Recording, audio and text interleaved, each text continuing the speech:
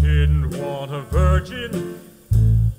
I insisted to the bartender.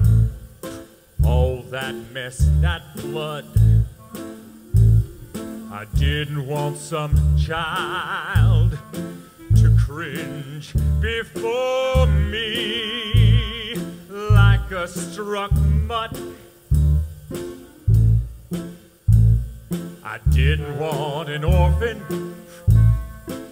whose scrawny limbs looked lean enough to snap. What kind of man do you take me for? I wanted a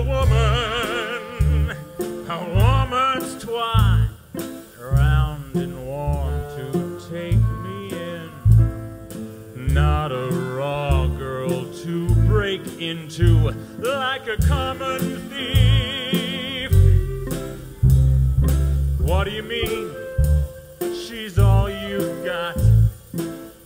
I thumped my fist against the bar. I'd sooner have my wife. The bartender was pragmatic, a businessman. He winked one hole just like another and slid a bottleneck between his lips. Then I saw reason, I required relief. Why bother to undress? All right, I shrugged. I'll take the girl and push 2 coins across the bar. The barkeep tucked one in his apron pocket, flipped the other for the girl to catch.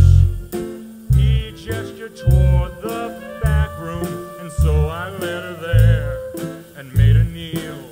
I didn't stop to stroke her face or whisper in her ear. Don't bite, I cautioned with a warning fist, and unzipped and took my satisfaction.